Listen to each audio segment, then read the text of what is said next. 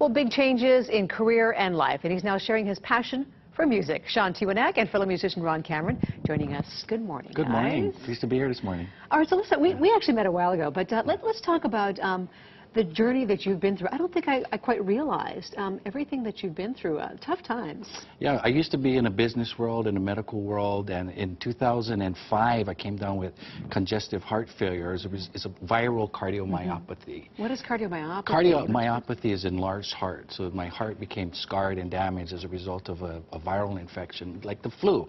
Anybody can have this happen to them, and I didn't think it was that common. But Randy Travis had this happen to him a year or two ago, and I was really surprised to see how many people, go through things like this. But really, the thing is, everybody goes through difficult life changes, and it's how you deal with that. Because this really changed your life. Absolutely, in every single way. I started from the bottom again. I really didn't think I had much to offer in life anymore for a long time.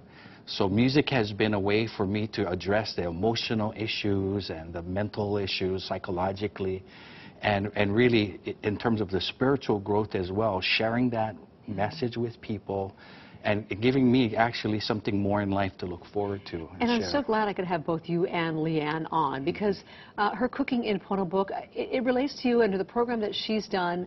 The two of you have partnered for that very reason. Yeah, it reminds me of Zen in a way. It applies to everything: flower arranging, music, and things like food. I was introduced to Leanne in 2006, and I learned some things about Ho'oponopono, really helping me deal with psychological issues and emotional issues and spiritual growth. And when I came to understand those things,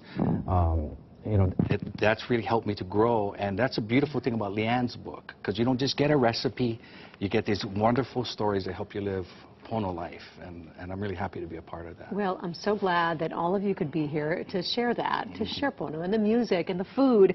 Your new album, Marry Me, A Wedding in Paradise, iTunes, right? Most internet retailers, also performing at her book release on October 11th. That's right. And you can find them also at the Tiki Grill and Bar. Right. So I'm going to let the two of you take it away. Okay, we're going to do a song called Aloha Uhane off my second album. This is relating to the practices of Ho'oponopono.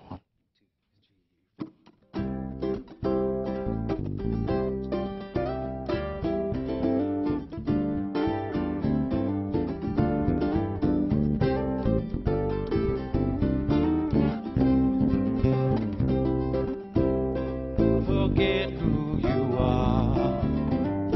Listen to the still voice within. Ikameaponoa.